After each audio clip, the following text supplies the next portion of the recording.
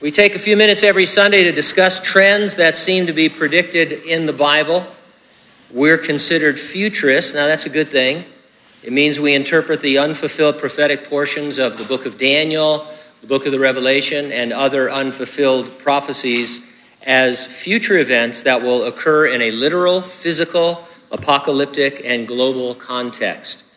Biometrics, artificial intelligence, cashless commerce, the manipulation of human DNA, increased surveillance, global government, the exponential growth of human knowledge, all of these are areas we see corroborating the unfulfilled prophecies of the Bible.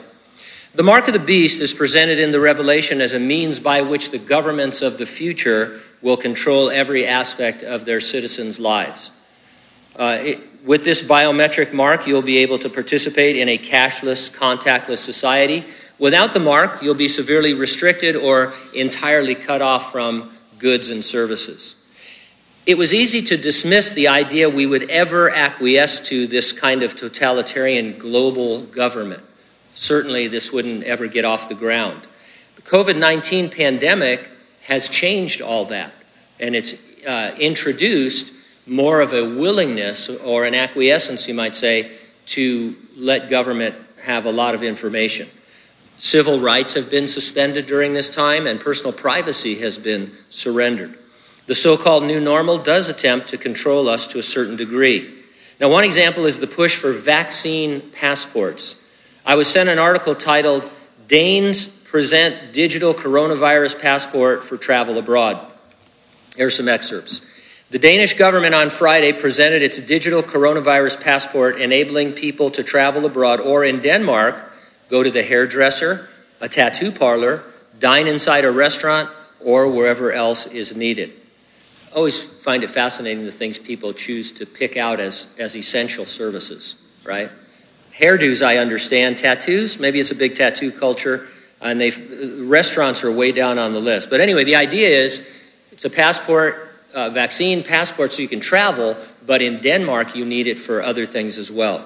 The Corona passport we present today can be used from July 1 when you can travel within the EU, said Finance Minister Nikolai Vammen.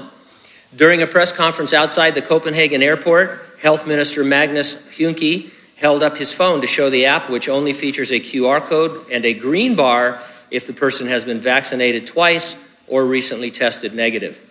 People will either have the code scanned or will flash it before entering an airport, a harbor, a train station, a hairdresser, or an eatery. It is a solution that is very easy, said Wammen, adding that if it flashes red, it will not say why. So if you're red listed, you won't be able to eat. They just won't say what horrible things are happening to you. The European Commission told EU member states to start issuing COVID passports before July 1st. One of President Biden's executive orders aimed at curbing the pandemic asked government agencies to access the feasibility of linking coronavirus vaccine certificates with other vaccination documents and producing digital versions. An article in the LA Times was titled, "California encourages venues to require vaccine passports, just don't call them that."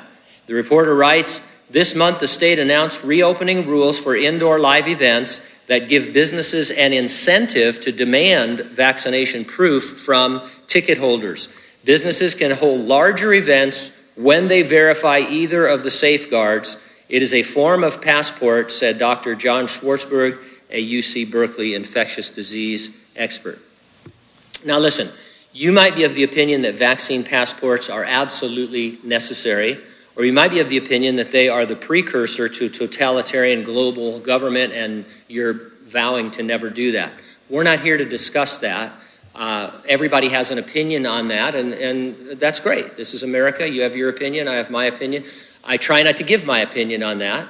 I think sometimes you can tell because I'm sarcastic, but I'm not here to tell you how to believe about COVID-19. I'm here to tell you that COVID-19 has accelerated almost every end times prophecy area.